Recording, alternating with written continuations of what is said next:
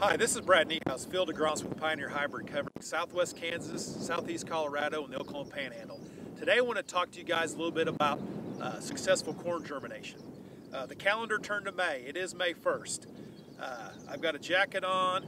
It's been pretty overcast. I mean, the sun finally came out, but it's pretty foggy this morning, and we've had quite a bit of cooler weather.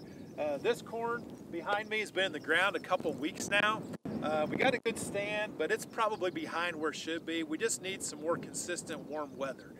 But there's a lot of corn left to plant in this area. So let's talk about a couple things to focus on as we're getting the rest of this crop in. First, obviously, is the environment. Corn is a warm season crop. It likes warm temperatures. Ideally, we'd like to have about 50 degrees in that 3 to 4 inch area and a favorable forecast going forward.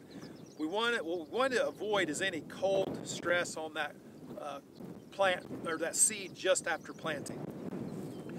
Pioneer rates all of its hybrids with a stress emergence score from 1 to 9, 9 being the best, 1 being the worst.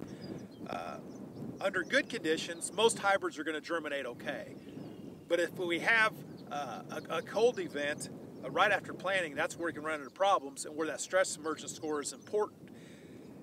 In fact, Pioneer's done quite a bit of research with this, and if that first drink of water that seed imbibes after planting is cold, a hybrid with a poor score is probably going to lose as much as 40 to 50% of the germination.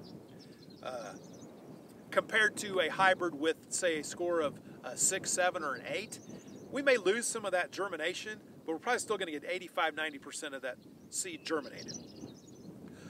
So guys, going forward as we're planting this crop, let's look at that soil temp, let's look at that weather, and let's also look at your hybrids. What are the stress emergence scores for those hybrids? If they're pretty good, let's start with those. If they're kind of average to possibly below average, probably want to put those to the mid to the backside of your planting window. But if you have any questions about this, please reach out to your local sales agent or field agronomist such as myself. We'd be happy to answer those questions. Good luck with planting, and I promise you it will warm up one of these days. That concludes this Pioneer Growing Point Agronomy video podcast.